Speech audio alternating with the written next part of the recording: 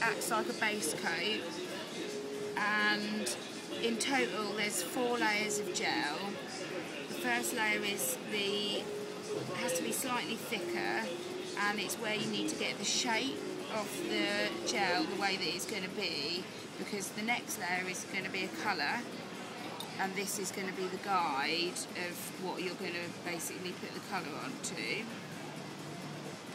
It's really important that you don't touch the skin around the edge or around the cuticle, but it's also really important that you get the gel as close to the cuticle as possible so that you get a longer time out of it,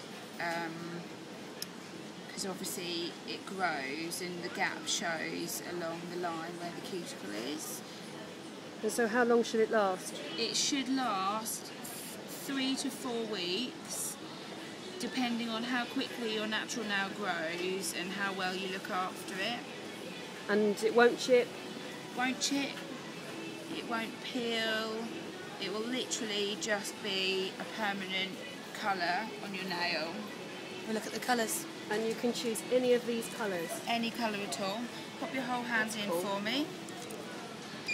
Or you can have a natural French finish. Or, like mine, you can have a French. And this is called a 3-week manicure from Nails Inc. Yay! We love this. Nick and I come here every 3 weeks to get our nails done.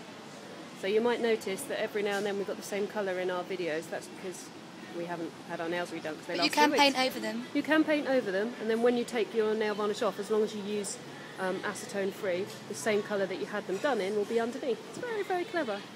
We love it here. Okay, bye.